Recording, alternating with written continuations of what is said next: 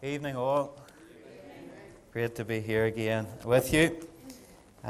We're turning in the Psalms to Psalm 147 for reading tonight. Let me just say what a blessing it's been already to be ministering to you. And I'm so excited just with the message on my heart tonight and for next week as well, what the Lord's going to do. It's wonderful to come expecting God to do things, isn't it? To get beyond sermon tasting and going through orders of service and all that malarkey, and to get through to encountering God, a personal experience of the Lord in church. That's what it's meant to be like, isn't it? That's what it's meant to be like at home as well. It's communion with God. But we're going to believe for that tonight, and I think God's going to break through. And this might be one of the most important messages that you will hear in your life, not because I'm preaching it, but because of the truth, which somewhere has got lost, I think. Someone was describing me today that they heard a message just the other night from a young man on how to love people in the Holy Spirit. And this older gentleman said, I have never heard that in my life.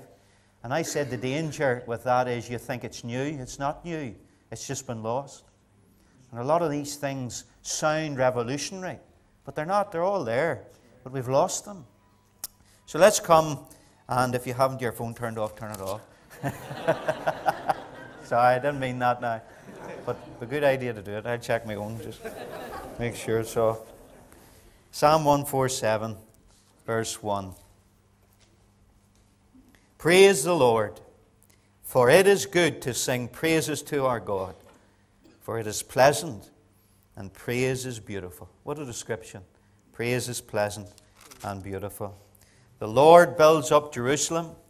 He gathers together the outcasts of Israel. Now this is our verse tonight. He heals the brokenhearted and binds up their wounds. He counts the number of the stars. He calls them all by name. Great is our Lord, and mighty in power. His understanding is infinite. The Lord lift up the humble, and He casts the wicked down to the ground. This series that we're doing these 3 weeks is called Deep Healing. And a subheading, if you like, is Identifying and Overcoming Hindrances to Christian Growth. And these nights I'm dealing with 3 general hindrances, which might be actually exhaustive if you analyze it. Sins, wounds, and demons. And of course we saw that the remedy for each of those is different. Therefore, it is imperative that we discern what our actual problem might be. And I hinted that most of us are probably a combination of all 3 to lesser or greater extents. But we need to actually discern and treat each of these problems correctly, whether we're looking into our own hearts or whether we're ministering to others, because the remedy for each of these problems is different. And we looked last week at sins, and we saw that the remedy for sins is, who was here? Repentance. Yes, the remedy for sin is repentance. The remedy for wounds is healing, and the remedy for demons is expulsion, to exorcise them, to cast them out. And therefore we need God's gift of discernment to know. We need revelation, wisdom, and knowledge from God to know exactly what the issue is, the root problem, and how it can be treated. And this is important because we can get mixed up and we can try casting out sins. And that doesn't work. And you can't heal a sin either. You can't heal the flesh. You've got to repent of sin. The flesh must die with Christ on the cross. And wounds must be healed. You can't repent of a wound. You can't exorcise a wound. And the same with demons. You can't repent of a demon. And you can't heal a demon. The demon's just got to be told where to go. And so this is why it's so important that we come to the great physician and we ask Him for the diagnosis and the cure to our problems. So why not do that just now? Just before I say any more. Let's come quietly. And I've been encouraged by some of the feedback I've got from last week. And yet I believe there's much more for God to do. And tonight will be a very significant night. And maybe you're already cognizant of your own wounds. Maybe as you sit in the pew just now, you are hurting deeply. Maybe you know something's wrong, but you're not quite sure what it is. Maybe there's been not much in your life. Like many people, you wouldn't even know where to start. Well, come and ask the Lord, who is the Spirit, who searches the hearts, to reveal to you the most prominent issue. Not going to be able to solve everybody's life story tonight, but ask God to bring something to you tonight significant that has been holding you back. Perhaps the biggest thing that has been an obstacle of you growing as a Christian. Ask the Lord now to reveal it to you and give the remedy and the answer to you tonight. So let's come. Abba, Father, we thank you for your acceptance of us in the beloved, your Son, the Lord Jesus Christ. We thank you for the cross and the victory of Calvary. We thank you for the shed blood of the Lamb. And we thank you that we can overcome sin, the devil, death, hell, and the grave through our Lord Jesus Christ. We thank you that He is a Prince and a Savior who is risen and who is at your right hand. And we thank you that He intercedes for us. And because He is glorified, the Holy Spirit has been outpoured upon us. And we thank you now, having led captivity captive, He has given gifts to men. And Lord, we ask now for those gifts. Gifts of wisdom and knowledge and revelation and discerning of spirits, even to ourselves to know what our own problem is. Lord, we need to have our eyes opened. We need to have our understanding enlightened, to see ourselves the way you see us. And then, Lord, to see you in all your provision.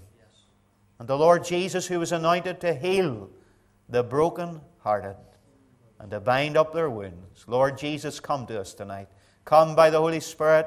We pronounce tonight that you have been made victor over the enemy and all principalities and powers and dark, ungodly spirits. We proclaim tonight to heavenly realms that the Lord Jesus is glorified and triumphant and that the devil is defeated. And Lord, we want to proclaim that tonight, and we want every spirit, ungodly spirit, to know it and hear it. And Father, we pray that your Holy Spirit will move tonight in a mighty way in all our lives, that there will be transformation this evening that will impact marriages and families and parental relationships and children and wider family circles and communities, Lord, and even our fellowship here. Lord, that there will be a real impact from you ministering in our midst tonight. So come, Lord, we pray now.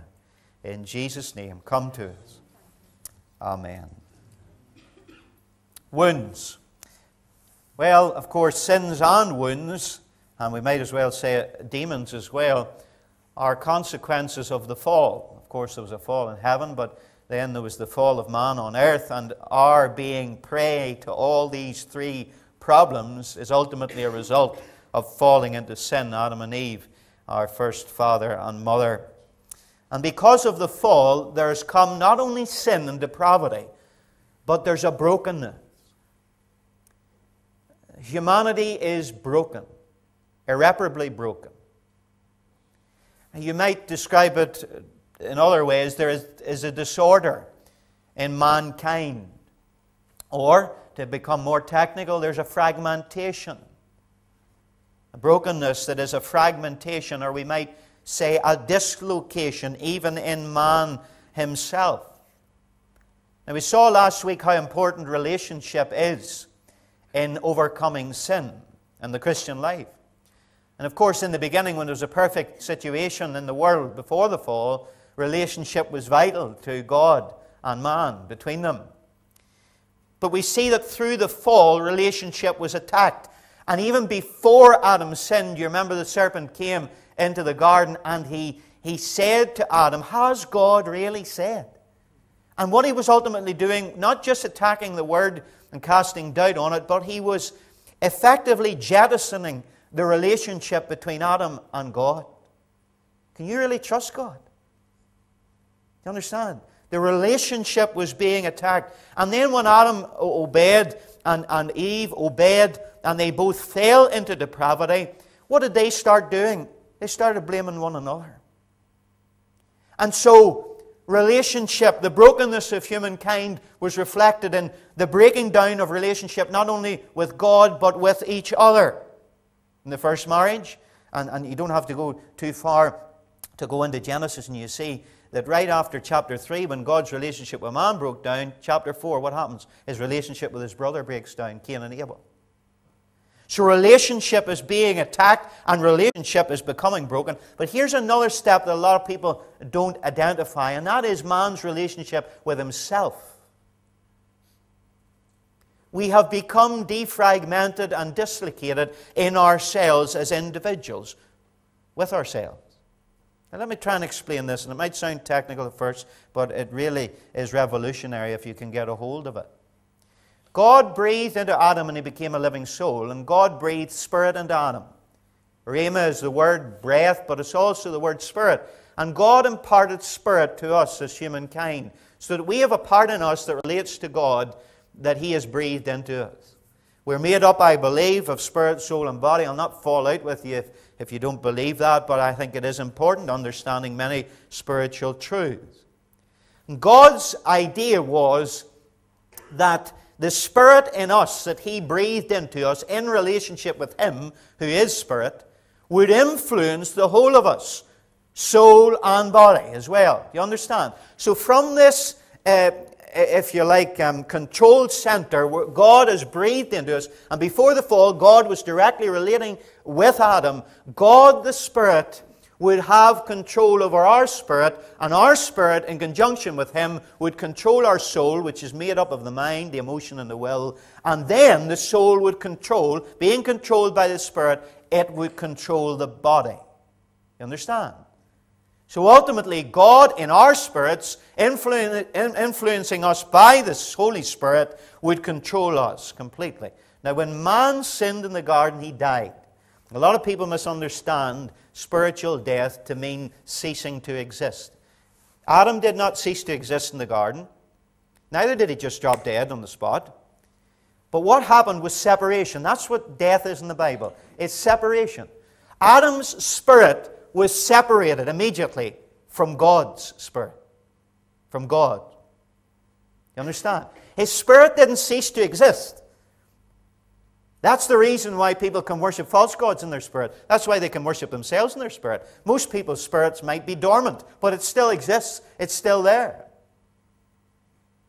But what happened when God's life was severed from Adam's spirit was that God was no longer influencing Adam's soul, his mind, his emotion, and his will, and therefore not influencing his body. So when the spirit is dead and separate from God, what happens is the soul becomes self-centered. So your mind, your thoughts become self-centered. Your feelings are self-centered. Your emotions and your actions become self-centered. And effectively, then your body just is driven by sensual appetite. You with me? Now this part of us, this spirit that God breathed, is essential to our understanding of the humankind. And it's staggering that in the 21st century, and 2,000 years after our Lord, that most people don't understand who they really are and how they're made up. They really don't. The Spirit is really our human identity, who we are. You may never have heard this before. You might have thought, well, I thought the soul was my personality. Well, your identity is your human spirit. The soul, rather, is what expresses your identity. Because we all express our identity in our thoughts, and our words are an expression of our thoughts. Our feelings, our words express our feelings as well. And our body expresses the whole lot through our actions. You understand? But it's all coming from this deep place of our human spirit. Now, let's work back a wee bit. When there's something wrong with our minds, when there's something wrong mentally, our thoughts are mixed up, there's a disorder. Or when our feelings emotionally, we're broken, we're cast down, we're dejected, or we're angry, or we're hurting. Or when our actions, our behavior is ungodly, it is a sign that there's something wrong deep down in the human spirit. That's why we touched last week on sins, and we said sins must be named and sins must be repented of, but don't be under an illusion that everything's just a sin problem and you just need to repent and there's nothing else needs to be done. A lot of people who have sin problems need healing deep down, because there's an identity issue. There's a problem deep down in the human spirit. And your soul might express your identity, and your body might act it out. But often the wounds that we have in our mind, in our emotions, in our will, and even wounds physically in our body are all signals to tell us something is wrong deep down in the control panel of who we are.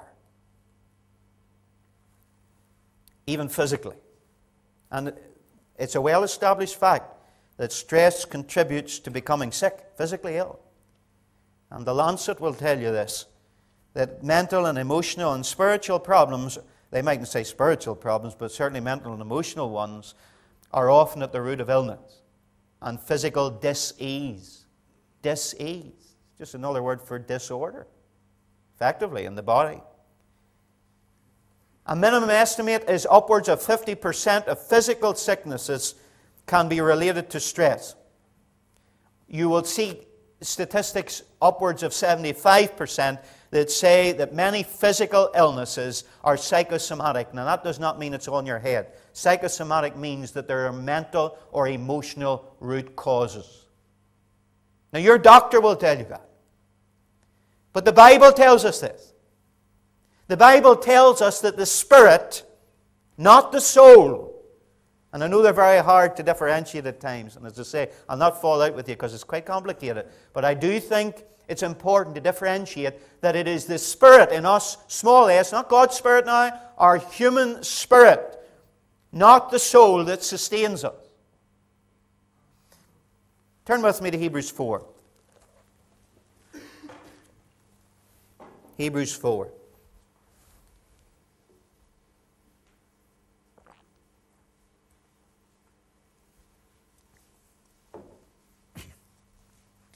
Verse 12 and 13. Wonderful verses about the Word of God. Look at this. The Word of God is living and powerful and sharper than any two-edged sword. Watch this. Piercing even the division of soul and spirit. Now there's a distinguishing already from, it's hard to distinguish them, that's why it takes the Word of God to do this surgical work. But this two-edged sword pierces even the division of soul and spirit and of joints and marrow. That's interesting. And is a discerner of the thoughts and intents of the heart. Now what is being said here is that God searches the heart.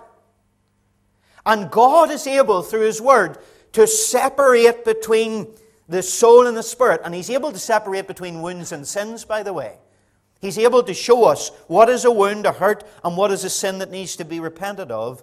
But these wounds can be areas of infection, just like a physical wound can be infected with germs.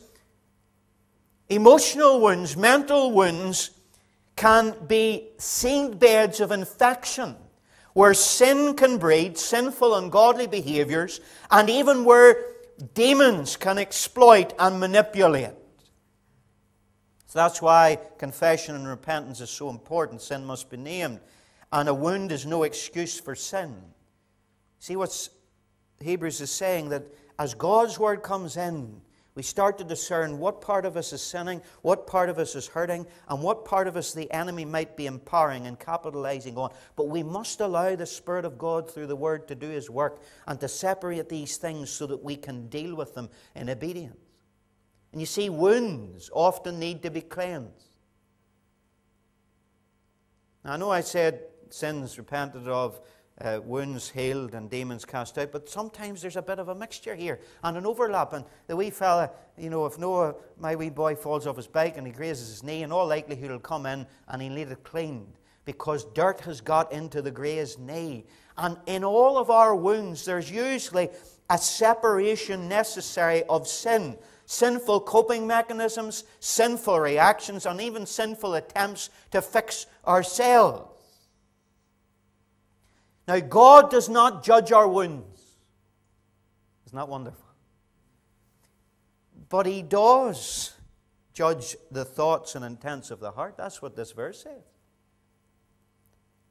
So it's vital for us to understand what we need to repent of and name as sin, but what needs deep healing, and how we get healing by even cleansing and repentance, but also opening up to the healing power of the Lord. But I want you to see these two verses now again in relation to the spirit and the soul. The writer likens the spirit to marrow, I believe here. I think that's what he's doing here. Look, the Word of God divides the soul and the spirit and the joints and the marrow. And I think he's likening the spirit to marrow and the soul to joints. And if you think about it, the soul is like a joint. The joints of our body express life, don't they, as we move about.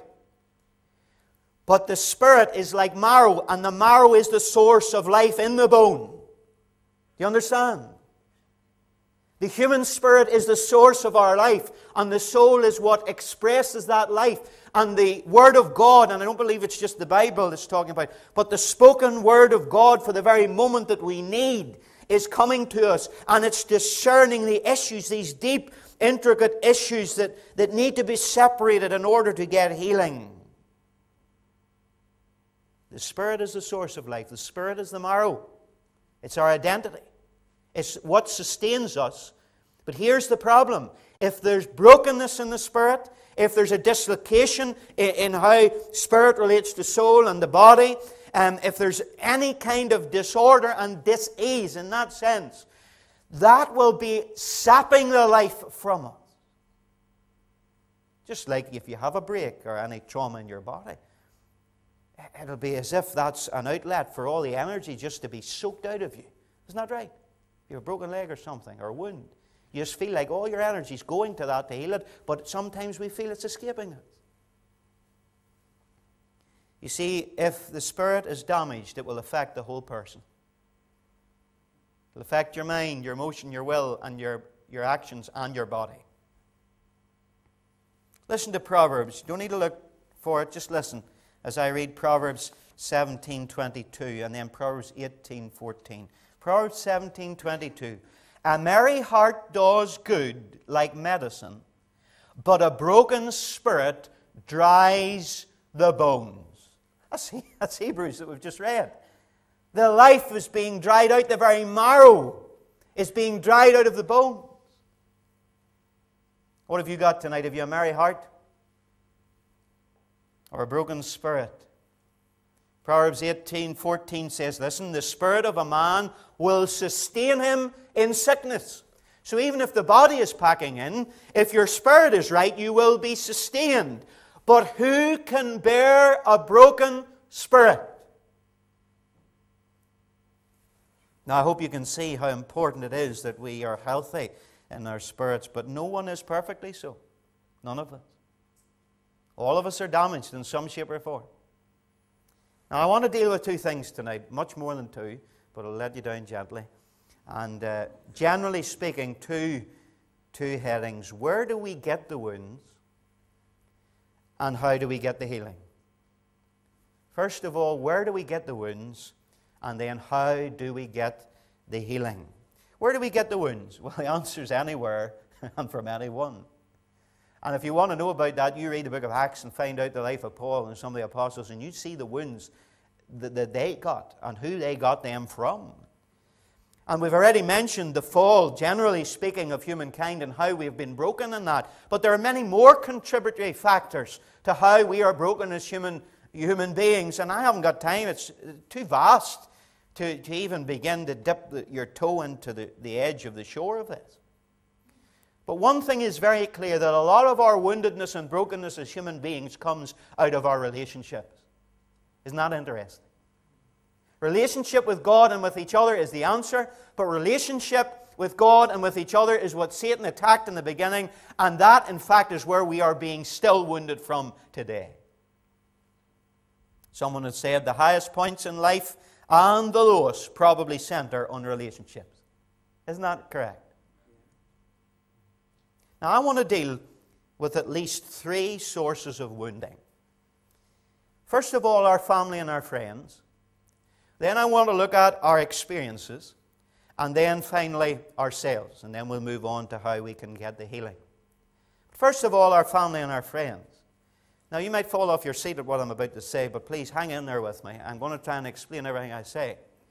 But I believe that the human being can be wounded from the very moment of conception.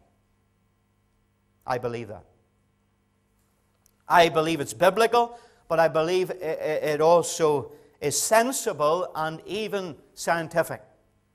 I mean, pregnant women are being encouraged to play music to their tummies and to read to their tummies. And even when a child comes out of the womb, it is said now that he recognizes Daddy's voice if Daddy's about, because he's heard the voice. The child has heard the voice in the womb. And so they know that the baby in the womb responds to positive environment. Now, if that is the case, is it not also equally the case that a child can, like a sponge, detect and soak up negativity? The circumstances of a conception can affect a child.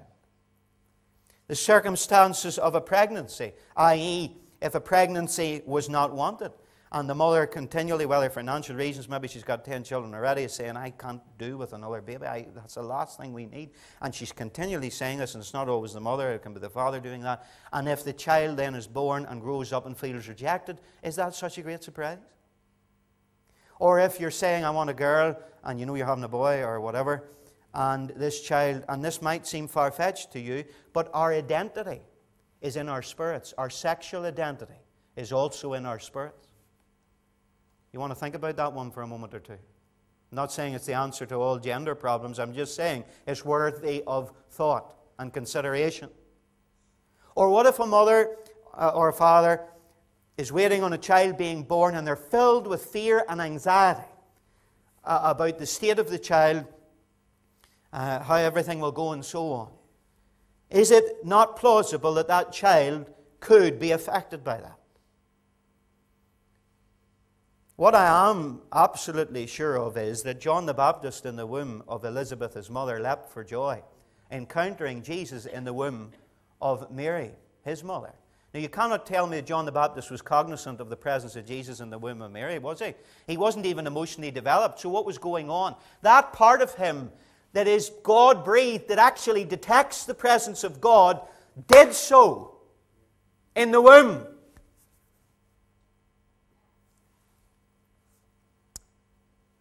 Certainly in our formative years, when we are born and we start growing up in those years of infanthood, that's often when the most damage is done to our human spirit. And I can't go into it all. We couldn't go into it all. But some people have grown up in those years, between, say, 1 and 8, in positively toxic environments. And it has damaged people's identities and broken and bruised their spirits. And we've got to face up to this. And you get converted. Praise God for the miraculous things that God can do in the moment of conversion. But don't you think you're the finished article when that happens. There's a whole lot of issues that God still has to deal with. And He's transforming from glory to glory into the same image of Jesus Christ. That's an eternal project for Almighty God. Our family and our friends can so affect us, and one of the main sources of damage is our parents. Now, praise God for all the good things that our parents have done. And I don't want to be misconstrued as being down on parents tonight. I am one. But our parents, none of them did a perfect job. None of them. And what our parents are meant to do is mirror the image of God to us. Particularly fathers and mothers. But God is Father. And so if you have had an absent or a distant father, or an emotionally shut down father, you may mirror God in that way and think that's the way God is, and you don't know why you're not getting through to God, but you've never understood what a true father on earth is, so you can't connect with Abba, Father in heaven. Or maybe you experienced rejection from your parents, constantly shooed away, not listened to, not given time, and so you've grown up feeling rejected. And often what happens to people who feel rejected, and I've seen this so many times, is the enemy will perpetuate a pattern of rejection throughout their lives. So you're continually being rejected, so that original wound of rejection gets sore and sore and sore. Sometimes we have a problem trusting our parents or we're trying to earn favor with our parents, and then we have a problem trusting God, or we're trying to earn God's blessing. Maybe as a child, a parent died, or maybe it was a big family and you were the eldest and you were given too much responsibility too soon and you feel the loss of your own childhood. Sometimes broken parents look to their kids for their emotional needs. You know, where maybe a father dies or walks away and a wee lad's told you're now the man of the house. It's nonsense. Never say that to a child. Or maybe, and I have heard of this now, you had a manipulating, a controlling mother. It's often that way. And you can't surrender to the Holy Spirit.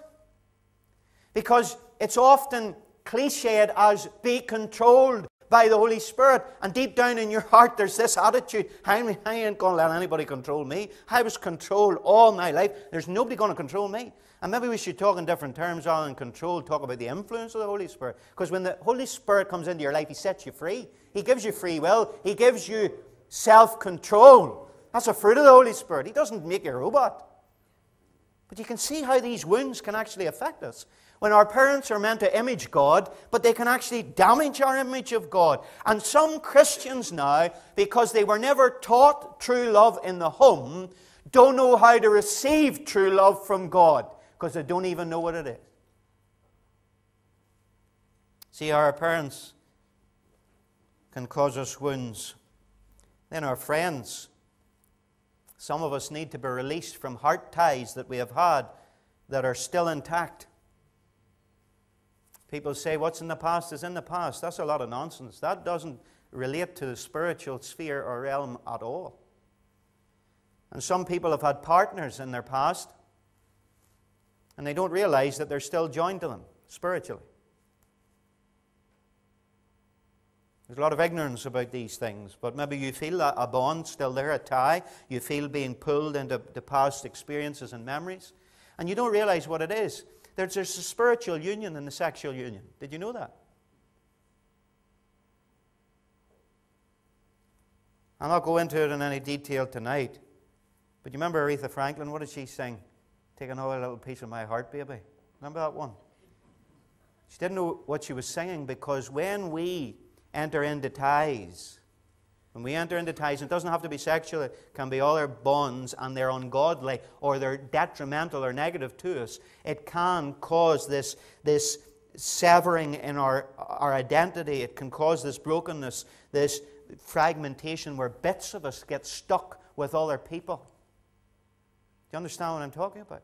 And we can get stuck in the past with experiences we had with other people. And we can't move on from them because we feel tied to them. If there's abuse, that can often be the case. Where your free will was taken away from you, and maybe that person still sits in your shoulder and the abuse is ongoing because you've never truly been broken from it and healed from it. Or there's perhaps a disordered love in your life, and this is very common for Christians because we mightn't agree with going around the pubs and the clubs and running around with, as you know, an immoral living and so on. But often what we do is we bow down idolatrously to other things in our lives, whether it's our families or our careers or whatever. And if we're bent down in our human spirits toward anything, it's idolatry. And maybe there's other people, so many other people who you've been harmed with, maybe siblings or even a teacher. So many teachers can be cruel to pupils. Say something and you're still living with it today. Many people are damaged from how churches have dealt with them and how leaders have dealt with them. Some of you tonight may be wounded because of pronouncements that were made to you, about you, from authority figures. What maybe a parent said or a friend said, or maybe even a Christian leader said to you about yourself. You're this, you're that, you're the other. You'll always be. Or a teacher maybe said to you, you'll never make anything of yourself. What? These things stick. And they're spiritual. And I'll tell you another thing, and I don't want to tread where angels fear, but in the whole realm of New Testament prophecy, and I believe in it, there's a lot of damage done here. And sometimes it can be closer to divination that is at work. But maybe there's someone here tonight and you're bound because of a so-called prophecy that somebody made over you, and it's actually wounded you. It's hindering you because it was not of God at all, and it was controlling. Prophecy will never be controlling, never manipulating. That's witchcraft. And maybe you need to be set free tonight. Imagine saying that tonight in the Elim Pentecostal Church. Imagine you could be set free of a prophecy tonight. We're all wanting prophecies, aren't we? But you could be set free of one if it's not of God and it has bound you and wounded you. Parents can wound us, friends can wound us, and then our experiences. Our family and our friends and our experiences. Trauma. I have to watch the clock here. Trauma. You've been stuck in a tragedy in your past, and you need the healing of your memories. Now, lest you think I've really lost the plot here, Dr. Martin Lloyd-Jones, a minister of Westminster Chapel, was also a minister in the Welsh Valleys. He was from Wales, of course. And in the 1930s, two ministers came to him about their local schoolmaster, and they said he used to be involved in a lot of Christian work, but they just described him as being a tragic case. And Lloyd-Jones, who was also a Harley Street specialist before ministry, a physician, he asked what was his problem. And they said the schoolmaster had become very depressive and he gets headaches and pains in his stomach continually. So Lloyd-Jones agreed to go and see him if he could help him at all. And he sat before the man, he said, "What's wrong with you?" And he said, "Just that, I have some depressive conditions, I get headaches, pains in the stomach, and I can't sleep at night." And Lloyd-Jones asked him some diagnostic questions. "How long have you been like this?" And the man said, "Well, for years. In fact, I've been like this, from 1915. This was 1930. He'd been like this for 15 years. Lloyd-Jones asked him, "How did it begin?" And he said, "Well, war broke out in 1914, and I volunteered for the Navy, and I was immediately transferred to the submarine corps, and we were sent to the Mediterranean. And we were involved in the Gallipoli campaign." He said, "One afternoon, when we were submerged in the ocean, suddenly there was a huge thud that hit the side of the vessel. The submarine shook and shuddered, and immediately, knowing it was a mine, we realized that the submarine was sinking down to the bottom of the Mediterranean." He said, "You know, from that moment, I have never been the same man." Then Lloyd-Jones said, "Well, please tell me the rest of the story." The man said, "Well, there isn't any more to tell." Several times Lloyd-Jones asked him, "But well, tell me what happened next." And the man said, "Look, I've told you everything. That's what happened, and I've never been the same again." And Lloyd-Jones spent most of the afternoon, I think, with him, and he went through everything, you know, the thud on the side of the vessel, went down to the bottom of the Mediterranean and so on. And he said, "Now, tell me what happened." He said, "There's nothing else happened. That's the end of the story." And Lloyd-Jones asked him, "Are you still stuck at the bottom of the Mediterranean?" And he was. Because nothing had happened after. Now, of course, he wasn't physically down at the bottom of the Mediterranean, but mentally, emotionally, but I would take it further, spiritually, he had got stuck. And some of us can be stuck in trauma of the past. Now, that man was healed and released. And you may have been in accidents in the past. And in our troubles, as we call them here in Ireland, many of us have been exposed to all sorts of horrendous things that never should have been the case. And we don't even realize how damaged we are. And our bodies might be fixed. We may have recovered physically, but our spirit isn't. Or maybe it's a bereavement that so many of us pass through, or a loss of some other kind. Or it could be the bitterness of unforgiveness, and that's a real serious one.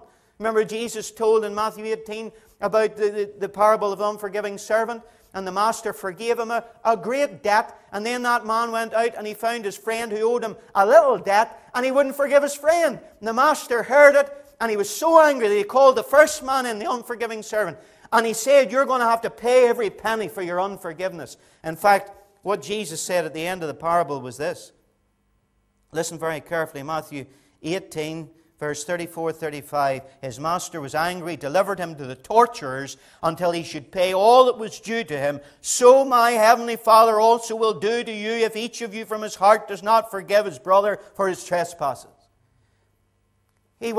Our heavenly Father will do what? He will do exactly what the master did. Deliver you to the torturers. What does that mean? Well, some of the most tortured and twisted, bitter Christians that I have ever met are the ones with the chips on their shoulders of unforgiveness. And they've been stuck in something that someone else has done. And I'll talk next week about how the torturers, I believe, are demonic spirits that will capitalize upon bitterness and unforgiveness in your heart. But what I'm trying to point out is family and friends and our experiences can wound us. And if you've got unforgiveness in your heart toward anybody, it will wound you. And then there's ourselves. Where do we get the wounds? Often we get them from ourselves. We can wound ourselves, you know. Some of us hate ourselves. Some of us can't accept ourselves the way God has made us. Some of us have never forgiven ourselves. We believe God has forgiven us, but we've never been able to embrace that ourselves. And some of us are making constant self-pronunciations over ourselves. You're no good. You're stupid. You can't do anything right. You'll never measure up to anything. Maybe other people have said it to us, but maybe we're now saying it to ourselves, and we're bringing, as it were, a cursing upon our lives by these words. I'm wounding ourselves. Now, I haven't got time to go into everything. Maybe you think I am this evening. But these are the wounds that make us weak to resist sin. So we start to engage in sin as a coping mechanism, or to remove the pain of some of these wounds, or deaden it a little. And these wounds can become a breeding ground for demonic empowerment. But ultimately, they're a blockage to blessing, and we need to get healing for them. So how do we get the healing? Well, praise God. God wants to redeem what Satan has sought to destroy. Can I read to you again what I read from the message last Thursday night, 1 Thessalonians 5, 23, 24. Just listen. May God himself, the God who makes everything holy and whole, make you holy and whole. I love that. Put you together. Think of what we've been talking about tonight. Put you together, spirit, soul, and body, and keep you fit for the coming of our Master Jesus Christ. The one who called you is completely dependable. If he said it, he'll do it. But you have to cooperate with him. Now, if you're working in an office, everything's so high-tech, and if you're not into computers, you mightn't even understand what I'm going to say here. But if something goes wrong with your computer in the office, and maybe you can do all you need to do on it, but if anything goes wrong, you have to go and get the IT specialist to come in. They are technicians who have what is called administrative privileges. You know what that is? They can fiddle about and fix things, and they have the authority to do it. But usually they need a password. So they have administrative privileges to come in and fix your machine, but they need a password. And the privilege is like the authority, and the password is like the clout and the power. And Jesus has administrative authority, privileges over his children. And he's the password to fix it. We can't do it ourselves. But praise God, Matthew 12, verse 20 says, oh, I love this. A bruised reed shall he not break. Is that not the human spirit? And if you're broken tonight and wounded and fragmented and you're hanging on your last sinew of life, Jesus doesn't come along and just snap you clean. That's the end of you. He wants to heal you. He wants to take you like a little shoot, a little plant, and he wants to feed you. He wants to tend you. He wants to pour himself into you and bring you life and make you strong and make you stand up straight to Almighty God. That's why he said in Matthew 11, come to me, all you that labor and are heavy laden, and I'll give you rest. And it's wonderful that Jesus is concerned about the whole person. Let me quickly recap on some stories you already know from the Gospels. Do you remember the paralyzed man? His four mates pulled up the roof, demolition job, and then lowered him down in the midst where Jesus was. I'm not going to go into it all. There's a whole row over who can forgive sins and who he thinks he is. But do you remember what he said to that man? Your sins are forgiven you. Why did he say that? Was that man looking at sins forgiven? Do you know that? Why did he say that? Now, we don't want to read too much into Scripture, but I have a hunch that that man needed to be released on the inside from his sins before he could be released on the outside. You look at the passage and see what you think. But was this a man who was crippled by his past? Was this a man who was paralyzed by fear? Why did the Lord say your sins give you and then get up and walk? And I know there's a whole debate that happened with the scribes and all the rest. But what about the woman with the issue of blood? You remember her? She touched the hem of Jesus' garment and immediately she was made whole in Luke chapter 8. And what did Jesus do? Very insensitive, we might think. This wee woman was so scared that she wouldn't come out in the open, but Jesus called her out in the open. Now, why did he bring her into the public? To embarrass her? No. Think about this. This woman's hemorrhage made her ceremonially unclean, cut her off from the congregation and the community. And what Jesus was doing was inviting her to have a voice. She had experienced rejection, and listen to what Jesus said to her. Daughter, your faith has made you whole. Now what was that like saying? It was like saying, you're one of the family. Jesus received her into the community again when she had been rejected. What about the leper? I love this one in Matthew 8. I'll have to read this. The leper came and worshipped Jesus, saying, Lord, if you are willing, you can make me clean. Now this was a leper. What do you think his rejection would be like as a leper? Huh? His issues of acceptance and belonging. What do you think his relationships were like? Well, he went about all day, out in the wilderness, ringing a bell, shouting unclean, unclean, unclean. It's not a remedy for winning friends and influencing people, really, is it? And anybody that comes near you, the disease is floating in the air and they could catch it too. When was the last time you think this man had arms embrace him? When was the last time, if he was married, his wife kissed him? When was the last time a wee fella or a wee girl ran up and jumped on his knee? What did Jesus do? Listen. If you will, you can make me clean. Then Jesus put out his hand. Do you see him? And touched him, saying, I am willing, be cleansed. And immediately the leprosy was cleansed. And in one touch, it dispelled the rejection of a lifetime.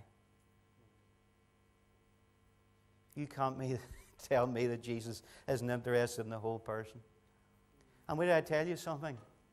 The Bible is full, isn't it wonderful? It's full of normal people, broken people, wounded people, sinful people, people who the devil's overcome. And other holy books and other religious books are often full of superheroes. But the difference between Jesus and those so-called superheroes is we have a Savior who was wounded for our transgressions.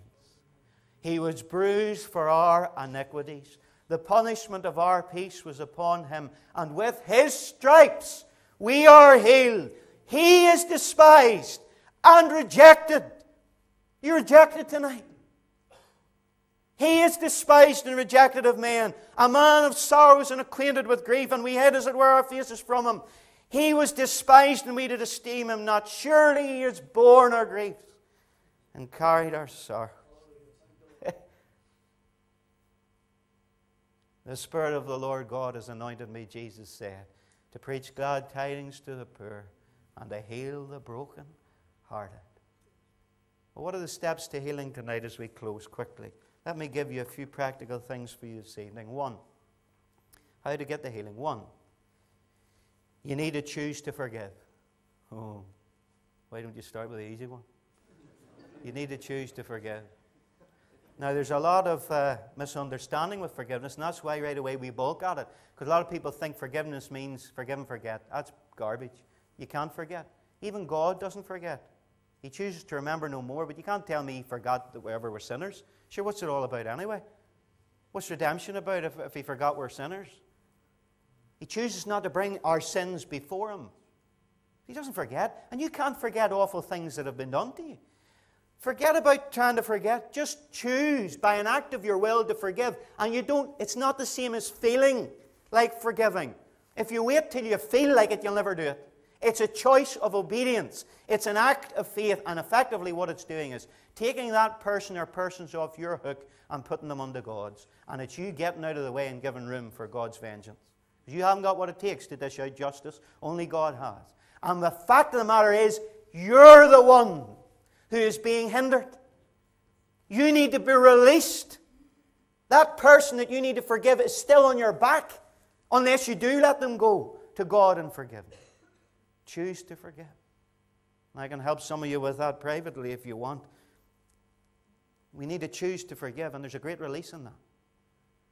I believe it's a major key to deliverance in our lives. In fact, Jesus says if you don't forgive your brother, you won't be forgiven by God. Now, that's a complicated one. I'm not going into it tonight. But one thing is absolutely sure about it. You will not be able to enjoy the lavish love of God if you're not walking in forgiveness with your brother or sister. That's what it means. As well as a whole lot of other things, perhaps. Secondly, one, choose to forgive. Secondly, repent of ungodly responses to wounding. What am I talking about? Well, a wound says, I hurt. I hurt. But an ungodly response or sin is, you hurt me, so I hate you, and I'm going to hurt you back. So the wound is, I hurt, and God does not condemn that. But the sin is, you hurt me, I hate you, I'm going to hurt you. Or, commonly with people who have been rejected, what they do is, they think, oh, there's somebody trying to get close to me. I reject you before you reject me. And that's why rejected people are often prickly pears. Hurt people because they're afraid of getting hurt again. And then it can also manifest in sin like this. I am hurt, so I will fix myself. How many of us try to do that? And in the flesh, we try to sort the problem out, and it just exacerbates it. It gets worse. So you need to repent tonight of all ungodly responses to wounding, whether it's an attempt to wound others, whether it's wounding yourself, or whether it's trying to fix yourself. Just give up and give over to God. Forgive, repent, and thirdly, break ungodly bonds that have been established. Or put it another way, you need to remove influences that are perpetuating the wounding. And for some people, that's boundaries. Boundaries are needed. Boundaries are needed, I talked about with sin problems that we might have. Now, rules don't work. It has to be based on relationship, but we do need boundaries. I spoke to someone who heard a pastor, not here, of course, saying that if you have something against somebody, you know what you should do? You should phone them up and invite them over for a cup of tea. And this person had been sexually abused. And she wasn't from a Christian background. She thought, if I to invite that person around to my house, and is that the only way I can forgive someone? That's not forgiveness. Forgiveness is different from reconciliation. There's some people you can never be reconciled with. You can forgive them, but you can be never reconciled. And if you're not going to perpetuate the wounding, you need to put boundaries in. Maybe you need to sever relationships. And you're saying, preacher, that things in the past, that's in the past. That's in the past. That's under the blood. That's under the blood. We did tell you, it's not in the past if it's still affecting you in the present. Is it? Break ungodly ties. Fourthly and finally, choose to allow God to bring healing and comfort into the hurts and into the pain. You've got to become present to the wound. You've got to allow Him to bring it to the surface and deal with it. You know emotions. God created them. I know you know that. But they're created to be expressed. All of them were created to be expressed. I'm going to tell you, the healthy way for them to be expressed is at the time when you feel them. Anger and all. Now, I'm not saying express them in a way that hurts someone, but they need to be expressed. You go to the Psalms and hear some of the things that David and the psalmist said about their enemies. But they were saying it in the presence of God. They were getting it off their chest, not with their Christian friend over coffee. But they weren't venting their spiel in front of somebody to hurt them. They were getting it all out. There might be a need to confront. But they were getting it all out in God's presence, and that's why they often ended up in a praise party. Because they got it off their chest. But some of us have suppressed the wounds, and we've denied that they're even there. And there is within us, deep within our spirit, a lake of tears that is overlaid with thick ice. Some of us don't even know it's there. And what I'm saying is that you need to allow the Lord Jesus to tap into that. Let it rise up and out of you and give it to Jesus. And some of us need to invite the Alpha and Omega to come and heal our memories and release us from our memories and redeem our memories. And you need to give God permission to be Lord of your emotion, to be Lord of your pain. You need to come to the cross where Jesus was wounded, where He was like a plowed field, and with those stripes we are healed. And you need to see that cross and Jesus on it as soaking up like a sponge, absorbing all the pain, all the sin, all the guilt. And you need to see Him taking it as you give it up. Let it come up and let it come out, and let Him absorb it, and let His wonderful grace, peace and power, His life, be received into you by faith. The great exchange. Oh, there's so much there tonight, I know, but I believe God's really spoken to somebody. Really spoken to somebody. And maybe your sinful behaviors that you've been struggling with and failing with, deep down there's a hurt, a wound. And that sinful behavior has been a coping mechanism or a salve to pain. And we talk about the demonic, which is very real next week. But you know, there's people running after demons. And they're there, let me tell you. But they're ignoring the fact that you see, if you repent of sin and you see if you allow the Lord to heal those deep wounds, you become very slippery and it's hard for the demons to hang on. And all has to be said is, go in Jesus' name. Because some of the rights that they have in our lives, the foothold, are sins and wounds. I was thinking today as I was preparing this, that in the very beginning, God's Spirit hovered over creation and brought order to chaos. That's what God's Spirit does in the new creation. And He's brooding over us tonight. Do you sense Him? And He wants to bring order. He wants to make you holy and whole, spirit, soul, and body. And He is faithful. And if He said it, He'll do it. But you need to let Him. Let's pray. I'm going to hand over to the pastor in just a moment, but I'm hanging around a wee while. If any want to talk, if any want prayer. Now, I can't listen to your life story. And I ask you to be understanding. We've all got problems, but if you feel tonight that God has just appeared to you, right, and put His finger on a big, big wound or a big, big issue, and you need help, please don't be going home without getting help. Now, you can get God's help. The Spirit's brooding here. You don't need me. You don't need anybody. We're here to help if you need a help, but you just deal with God tonight. You say, David, what do I do? Repent of a sin. Become present to the wound. Tell God what it is. He's told you probably tonight. Just bring it to Him. Forgive that person or people. Now, I believe it's good to audibly declare forgiveness, so it might be better to do that in private. But just do what we've talked about here tonight. And allow the Holy Spirit to get deep in healing. If you feel you've suppressed a lot of this pain, ask Him to lift the lid off it and let it out so that you can get free of it. These are barriers to blessing. And Jesus has the answer. Praise His name. And He's here tonight.